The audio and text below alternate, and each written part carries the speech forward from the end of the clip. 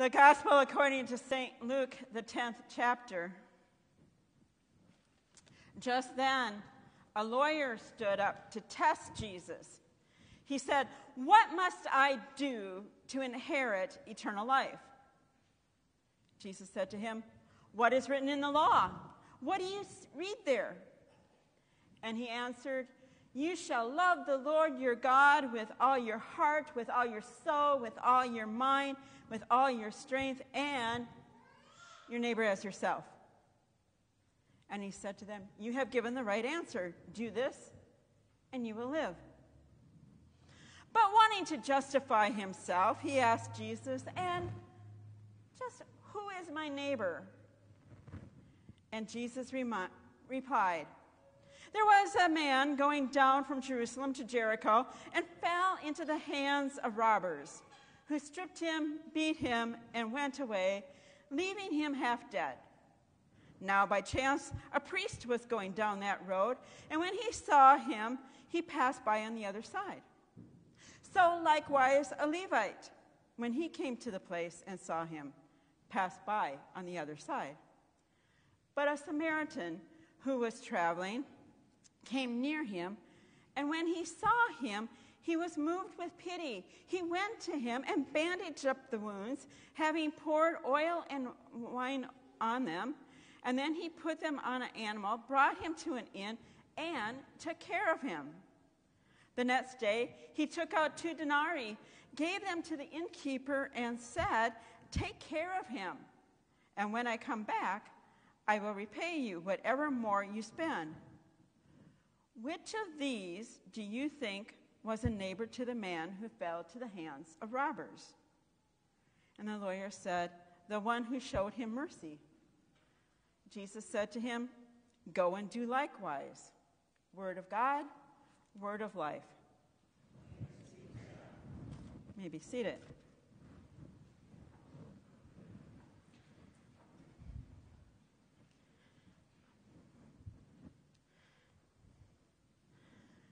So just a little recap. We've been talking about what God commands when he calls people to come and follow, and the urgency of what God wants us to do, that it's now, because the harvest is plentiful, the laborers are few, and God says, "I need your help."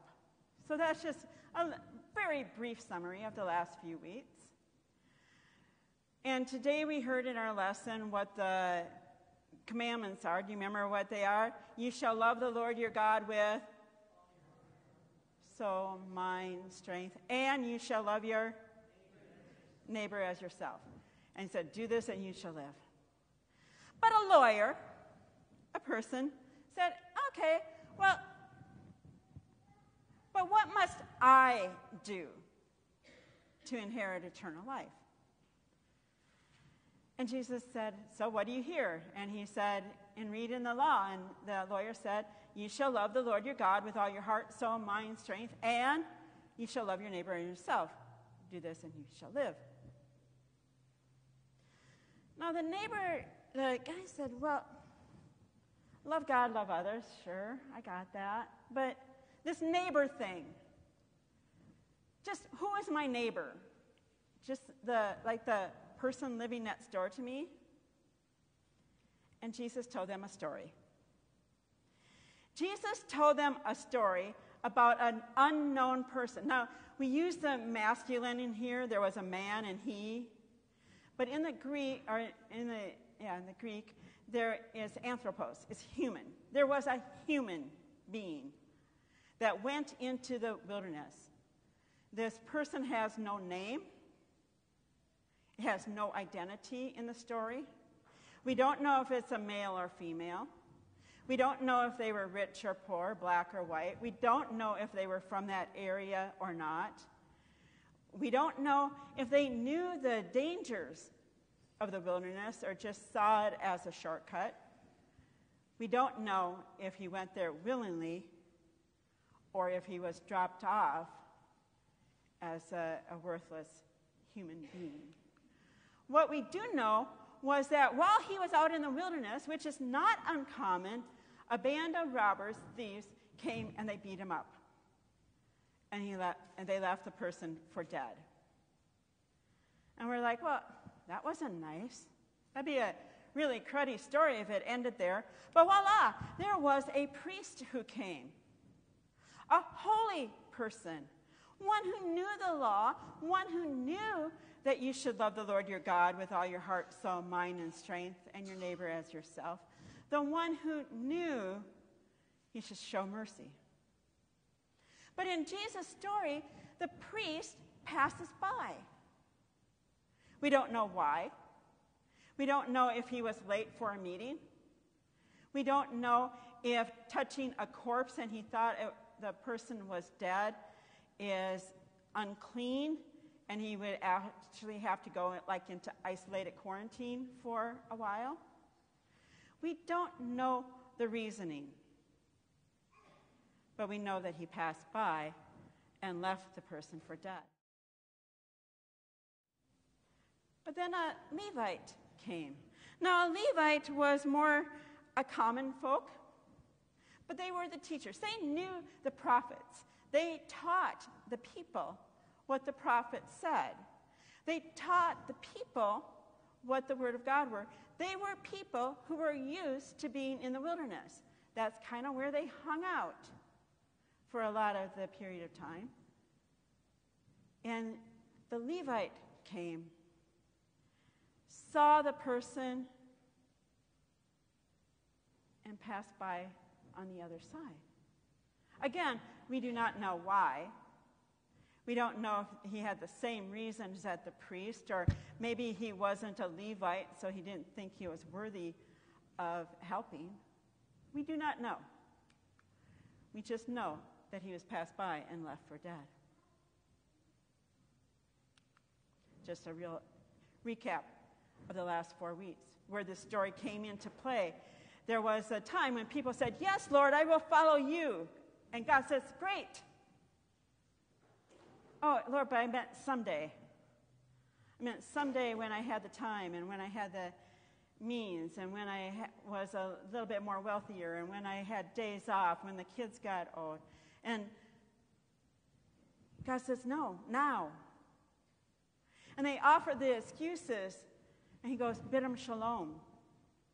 Shalom, help loving God, loving others to the point where we care for their natural needs that we pray for in the commandment, give us this day our daily bread." And the law is summed up with love God, love others. And God says, is shalom, is how do we treat other people. Back to our story. Jesus says, the harvest is plentiful, the laborers are few. There's a lot of people who are being left for dead. There's a lot of people who need our help. There's a lot of people crying out for mercy. And Jesus stops and asks each and every one of us, where are you in the story? Are you willing to help? There is a happy ending to the story of Jesus, just so you don't go away. There was a Samaritan.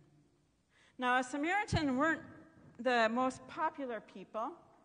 They were not liked. They were the enemy. They were, if you think of the person that you like the least, multiply that by 10, and that's probably how they saw Samaritans. Okay? They were not good people, according to some. But this Samaritan, this foreigner, this enemy in this area, came and saw pity on the person, anointed him, dressed his bandages, took him to an inn, and paid for his ongoing care. It was the least likely person to do that. And then Jesus asked the question, who was the neighbor? And he said, the one who showed mercy. And Jesus said, you're right. You're right. The one who helped. The one who was about shalom. The one who was about helping other people. People helping people. It's a shalom of making sure everybody has enough food to eat. We're going to be having a food distribution here tomorrow. I'm going to do a little plug right now for that. That is helping people who are hungry. We have people who have other needs that we're going to be hearing of in our community on the 18th, of what are some of those needs. And all of it is about shalom. All of it is about people helping people, God helping people meet their needs. That's what this story is about.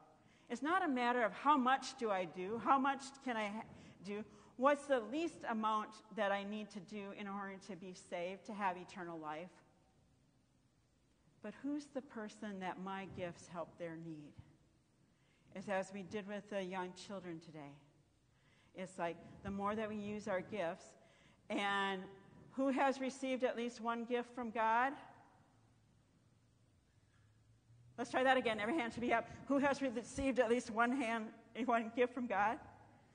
That we all have something to do, right?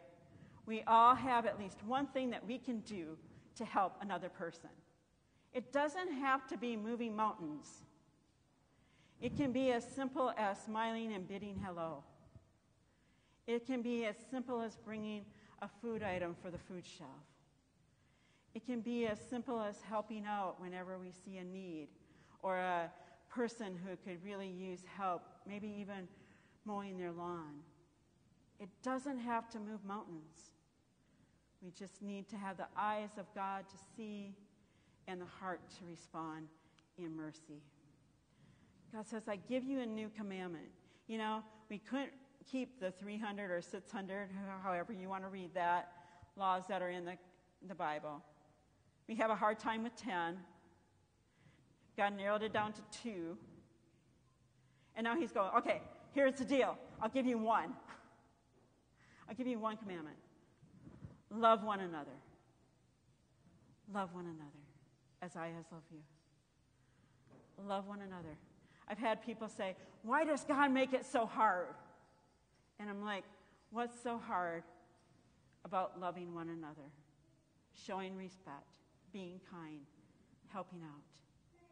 That's what God asks us to do. That's God's care for the world, that we can have a shalom world, a peaceful world, a world of God. And all God's people